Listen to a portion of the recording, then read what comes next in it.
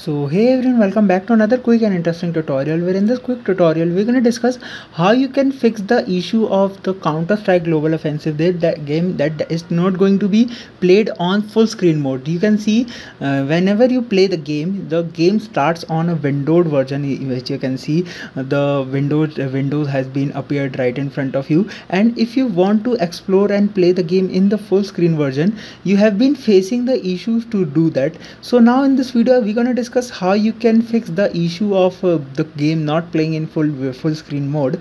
So stay tuned so that we can discuss that further. Let us wait for the game to first start up, and then I'm going to show you that process of fixing the issue of game not loading in full screen.